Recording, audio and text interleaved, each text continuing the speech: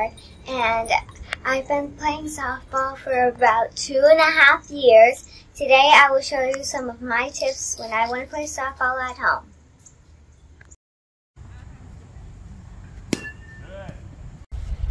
At home, when I want to do batting practice, I get my supplies first. My net, my tee, my ball, the plate, and my bat.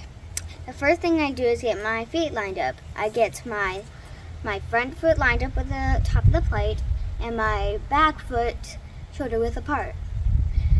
I like to bend my knees to get athletic. I get my hands behind my ear and my elbows up, and I like to step. So when I drop my elbows and snap my hips, it's more powerful. It looks something like this.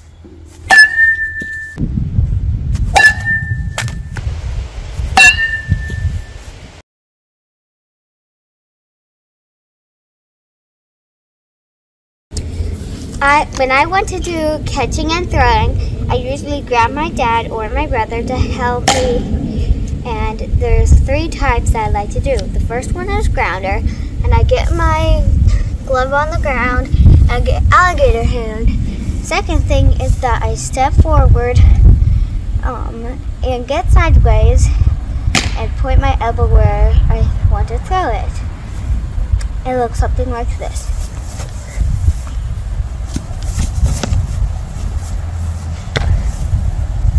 The second one is direct throwing. I get my glove like this, I hold on to it, and I squeeze so it doesn't pop out, so it doesn't bounce out.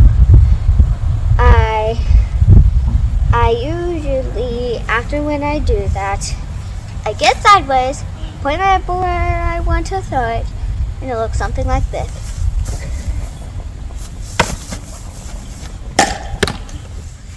This is the last one I like to do. It is pop-ups. I usually get my glove above my head, hold on to it, and the reason why I want to have my glove up there is because I don't want it to hit my head or hit my face. And even though I have my face mask on, I still don't want to get the risk of getting injured. The reason why I don't do this is because it can hit my tummy or my chest or roll out. It looks something like this.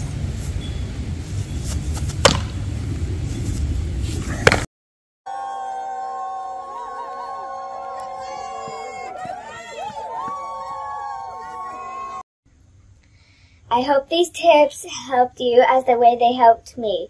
Come on, let's go play some softball.